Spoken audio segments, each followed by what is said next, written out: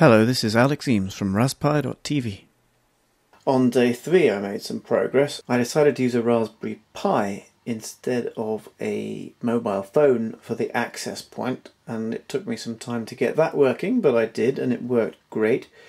Then I decided it would be a good idea to try and replace the front Wemos and use the Pi to control the front lights and to indirectly by Wi-Fi control the rear lights as well, and that worked really well. Although I had to rewrite the script in Python, I really enjoyed that, and it had some extra advantages because the Pi can use multi-threading. So I used threading in Python to be able to control both front and rear turn signals at exactly the same time, which was pretty cool. I was pretty pleased about that.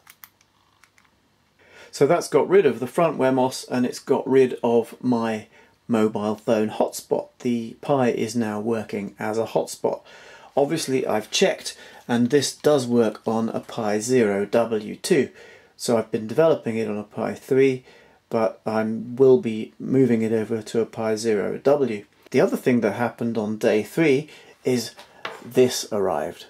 I was showing the system to my neighbour the other day, and he rides a motorbike, and he said that what happens on a motorbike is that you have a switch where if you press left, it indicates left until you cancel it. And the same for right.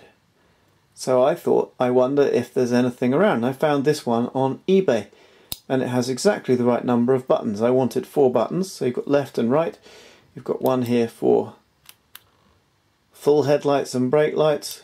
That's a latching switch.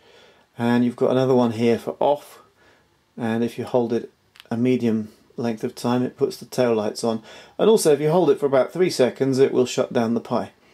So that's really useful, and that works. I got that working on day 3 as well. This was Alex Eames for Raspberry.tv. Thank you for watching.